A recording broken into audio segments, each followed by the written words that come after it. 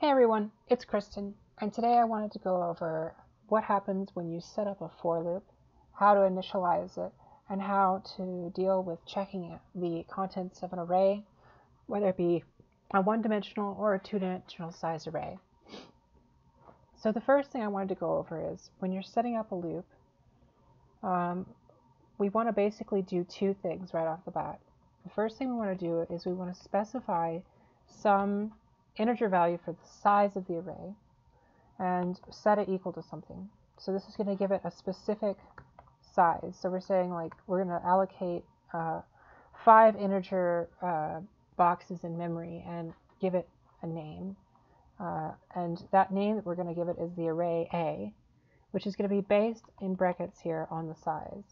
So you could also do something like this where you could specify 5 as the size, but here we're going to use a variable to specify the size, and we've already initialized this variable, so this is syntactically correct. And here what we're going to do is this for loop is initializing the values inside of the array to give it some contents, so that we're not just allocating some junk values into from a block in memory. So what I'm doing here, if we break this down, is we have several parts to a for loop that need to be addressed for you to understand what's going on. The first thing here is that we're declaring some variable, an integer variable, which is going to be called an iterative variable or an iterative value. This means that I is a tracking placeholder. It's going to go across the multiple locations of the array, and it's going to check them individually one by one. So we're thinking of this as a placeholder value as we loop through the contents of the array A. So we're going to set it at a 0 value, which is in memory, whenever you have an array, everything is stored from 0 to size -1. So in this case, if we specify size as 5, the last value that I can iterate to, the maximum size, the last location in our array, the furthest down into the array, is 1 less than size. So size -1 in this case would be the 4th position. So in this case, we're going from the position 4, the position 0, to the position of 4. The last part of this is the iterative part of the loop.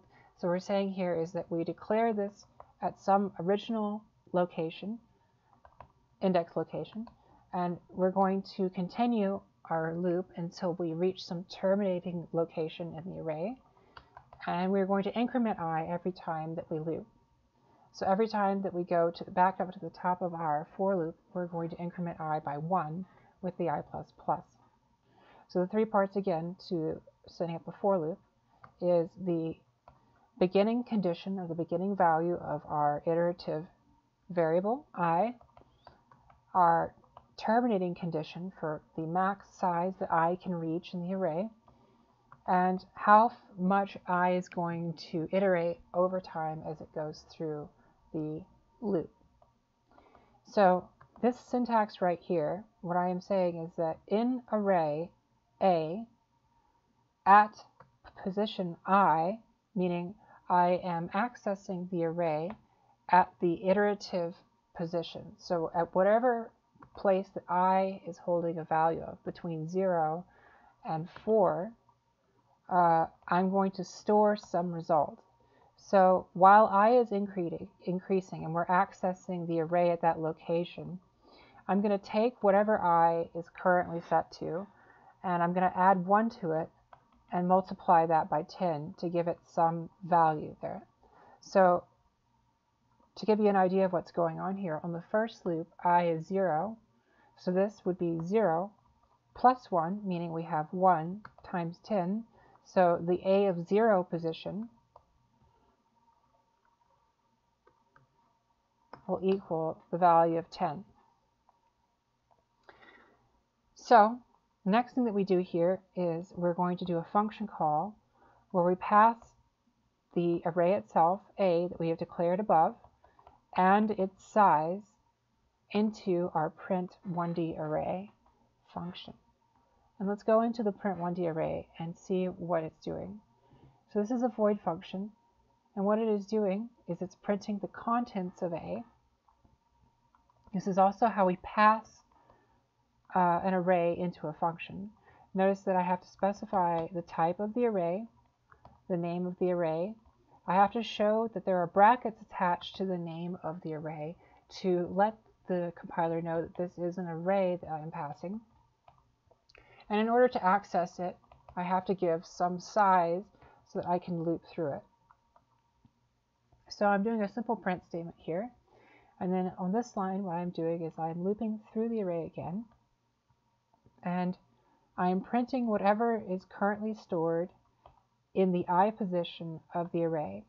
So starting at 0 position and going till size minus 1, in this case 4, we're going to print out the 5 values associated with the contents of A.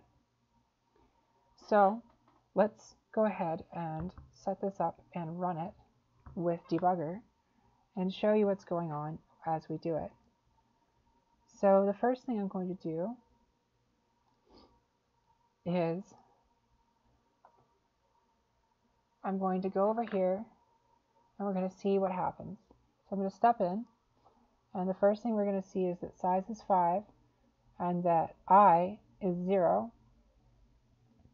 What you're seeing here is the memory address of A itself in the code, and we're now going to print whatever is currently at the location of A of I. The first is 10. We saw that from doing a calculation down here. And the next time, it's going to be 20 because I is now 1 plus 1, which is 2, times 10, which would be 20. And then 30, and so on, until we reach the size. Notice that we have finished the terminating condition because I is now going to hit size, and we are going to exit and go back to our print array and finish the scope of the program. So that's what happens when you loop through a single 1D array. You're going to start at some beginning value and loop until you reach some terminating value with your iterative variable. And you're going to do some process along the way, accessing the contents using the scope brackets and an iterative value. Now, it is something that you should notice is that you can actually do something where, say you wanted to print the exact contents of something, if you knew the specific location in memory of the value, you could print it directly using some kind of command like this, where you say, like, I want you to just go to this position in the array and print out the value there. Okay, so the next thing I want to do is I want to show you what happens when we deal with a two-dimensional array. In a two-dimensional array, instead of having just one row of information going from 0 to size minus 1, we are now dealing with rows of information stacked on columns of information, which means that we're now dealing with a grid instead of just a series of boxes in memory strung out in a linear fashion. So I'm going to go ahead and run debugger on this again. I'm going to go ahead and just comment out the things above here because we don't really need those. And we're going to do our second function call. We're going to set a size of 10 in this example. And we're going to give it a name and some size as well. And here, we're going to do our function call and take this up to our 2D array function. So you can see here, if we break it down, that we're using two for loops, one within the other, in order to access both the row and the column of the 2D array.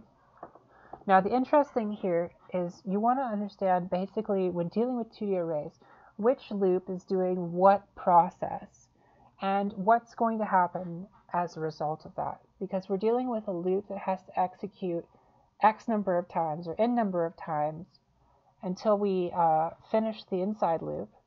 Once the inside loop has reached its terminating condition once, We're then going to go up and iterate through to the second iterative value. We're going to increment I to 1, and we're going to have to repeat the process again, over and over again, for as many times as the outer loop specifies. So the inner loop runs twice as many times as the outer loop does, and we'll be printing the rows, the horizontal values, while the outside loop will be keeping track of the stacks of those rows, or the columns of information. So to show you how that works, we're going to use debugger again, and we're going to go in here and start with the process to show you how this is going. So the first thing we do is we're going to start with our I value, and we're going to go straight into the for loop, and we're going to go into the second for loop and begin the process of the for loop. And you can see over here in the corner that J is being incremented, but I is not, which means that we are running the program here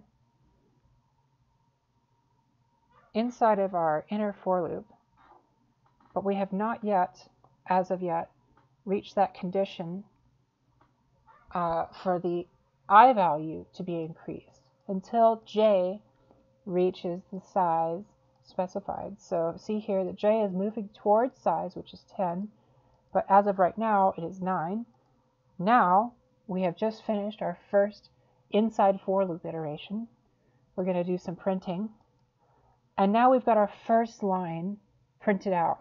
So J has gone across and it has printed the entire first line of our 2D array. And now I is finally incremented for the first time. And you can see here that the process begins again as J moves slowly towards size again for each line that we're printing. So it's going to take us a while to get through the printing execution of a double for loop. So I'm going to take this off and show you what this is going to print when we actually do it. If we were to run this all the way through, notice that we're getting the same thing over and over again here based on the size that we're specifying. So we're printing a row every time, and each time I is increasing as we go down 1, and J is going every single time to size for every line. Well, that's all I've got for you guys for this video. I wanted to just give a quick overview of one-dimensional and two-dimensional arrays and how the for loops that are used to execute them basically run underneath the hood. I would highly suggest using the debug tool in your own code to check to see how this works. You know, play around with for loops and see how they work when accessing information or printing information in a 1D array or a 2D array. Thanks, guys. I'll see y'all next time.